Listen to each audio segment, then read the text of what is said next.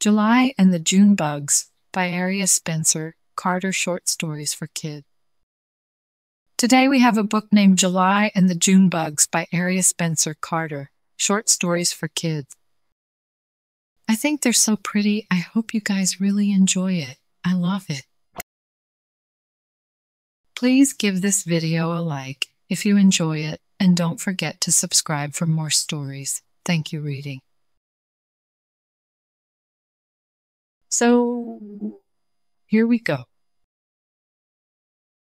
Chapter 1. Meeting Trixie Turtle.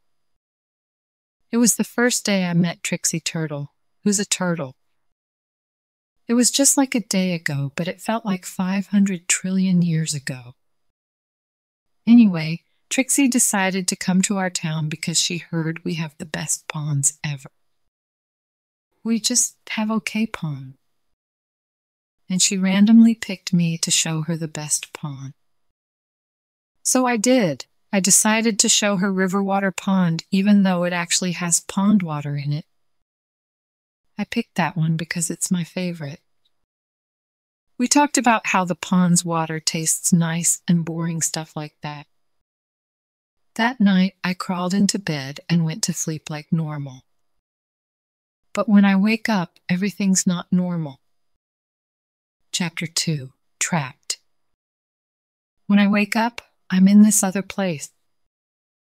It could be outer space, for all I know.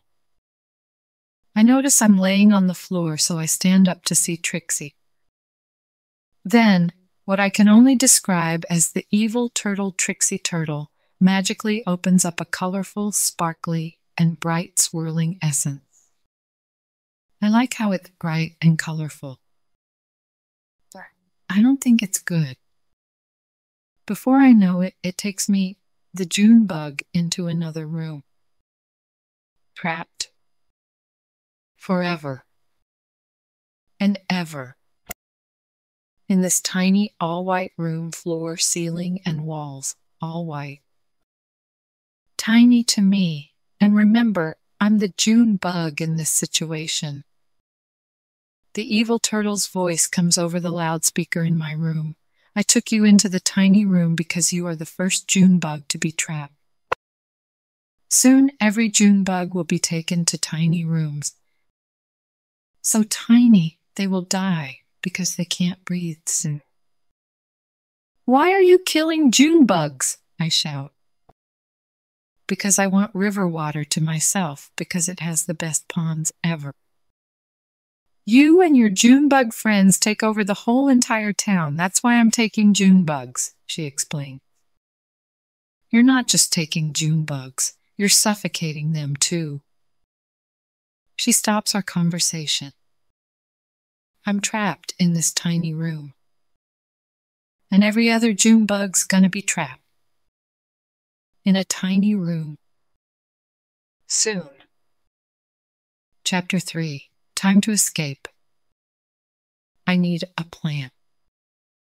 More June bugs are getting taken by the minute. I'm pacing up and down my too small to pace in room, thinking, I need a plan. I need a plan. Also, from now on, due to a lot of requests, you get some food one time a week. But you'll probably be dead before the second time. But anyway, you all get food in 1 hour, the evil turtle tells us over the loudspeaker. 1 hour later, she opens our doors and feeds us a square 4 centimeter of a leaf. When the evil turtle closes my door, I throw my balled up leaf, that I did not eat, by the way, in the door, so it isn't fully closed and locked. She doesn't notice. When she's way out of sight, I fully open my door and walk out. The other June bugs cheer. You did it, July. That's my name, by the way. July. Even Sarah, the June bug who's building scuba diving equipment to breathe in, looks up at me.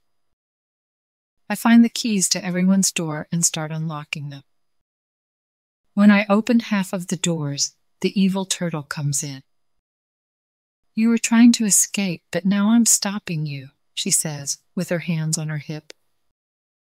or we can stop you from stopping us. The other free June bugs and I say as we push the evil turtle into a room and lock it before she can do that to us. Soon, everybody's free and we fly back to Riverwater. Epilogue. A week later. Everyone knew Trixie Turtle escaped, so no turtles are allowed in Riverwater anymore.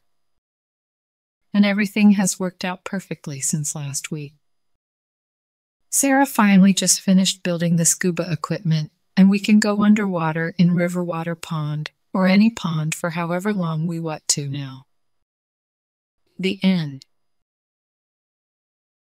Good job, friends. Thank you so much for reading with me. Bye, I'll see you next time.